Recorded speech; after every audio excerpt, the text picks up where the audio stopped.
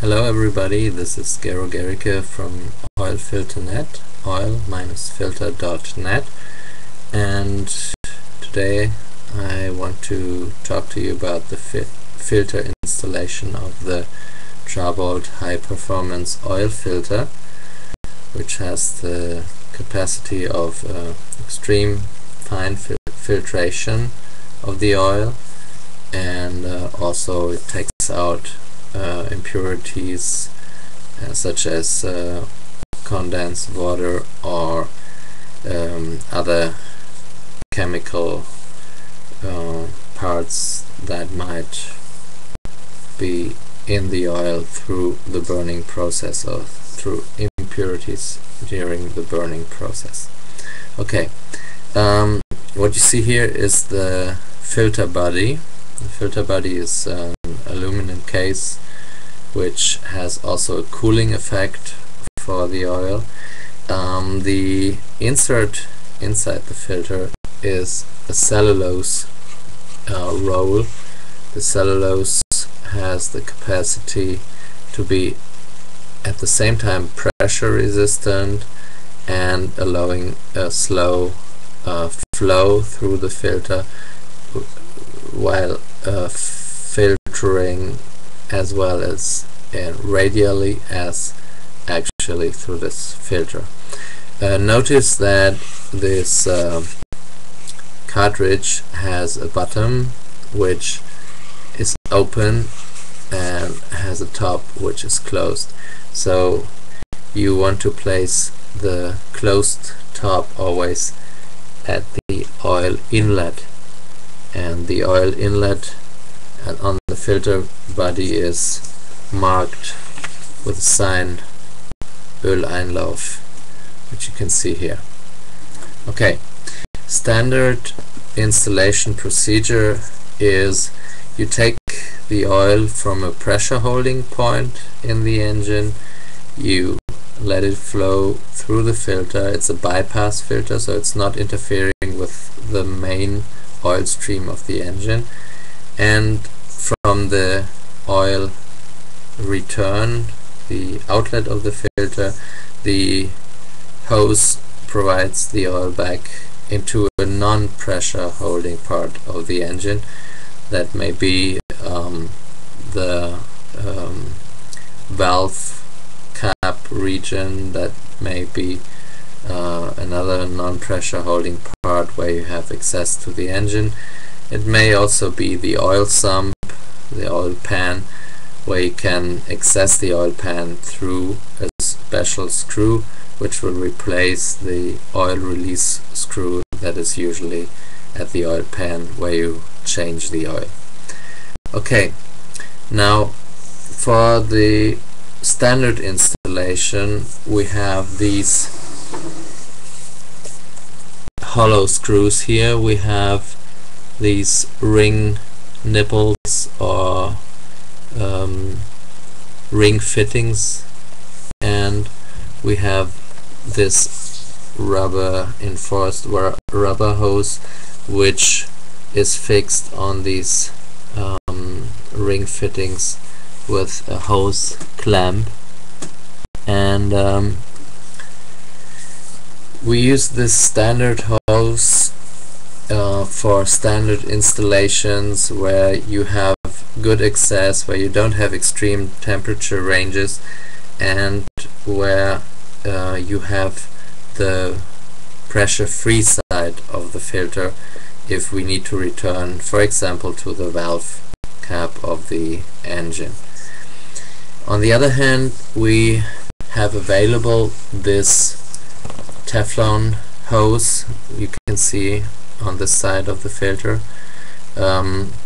We recommend the Teflon hose for any difficult areas as far as temperature, as far as environmental surroundings, as far as special surroundings like for example ships and vessels, and also if you want to install the filter in an area in the car, for example, where you don't see if the hose is properly attached or if it might leak or anything, these Teflon hoses, they have the tendency to be very, very leak proof.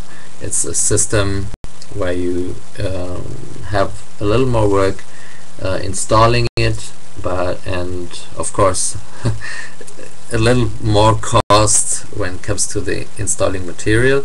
However, you have much better security for the oil flow and for the whole circuit. Okay, now this is the side of the oil inlet, and if we take the whole procedure, we have this part here. I have now attached it here for sending purposes. We have a T element which comes to the oil pressure switch.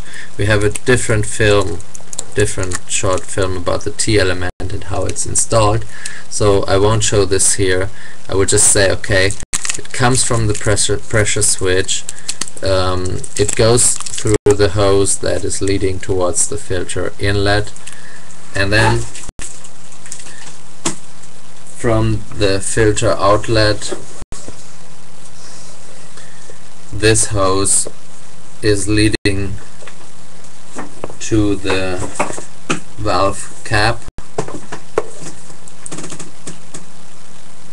So at the valve cap you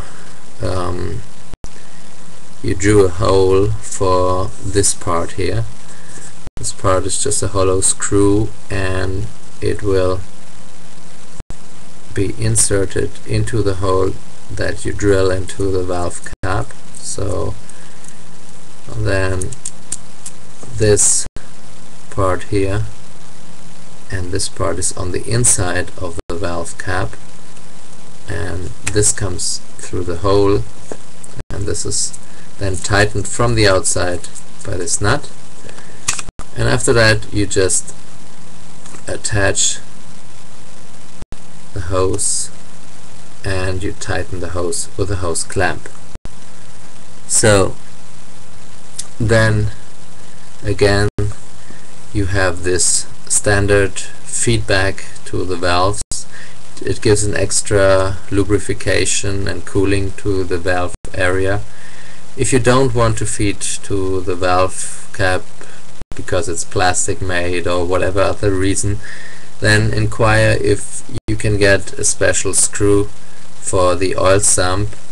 We have this, for example, for the Mercedes G model or for other Mercedes models. See here. Now this is this part. It's an M14 thread here, which goes into the oil release screw of the oil sump, and it has the same ring fitting here and this hollow screw as you have seen before.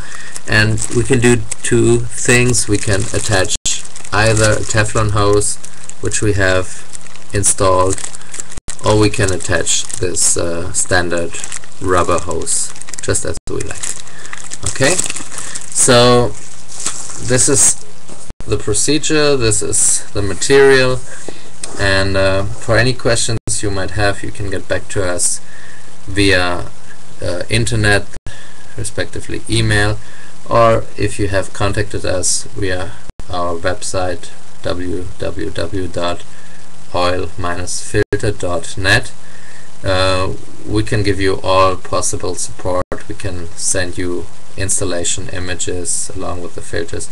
Also, you get standard installation materials for free when you order the filter, and this Teflon hoses, they are extra if you require or if you want to have this most professional way of installation. Thank you very much for watching, for your attention. For any questions, get back to us, and see you soon on Oil Filter Net. Thank you.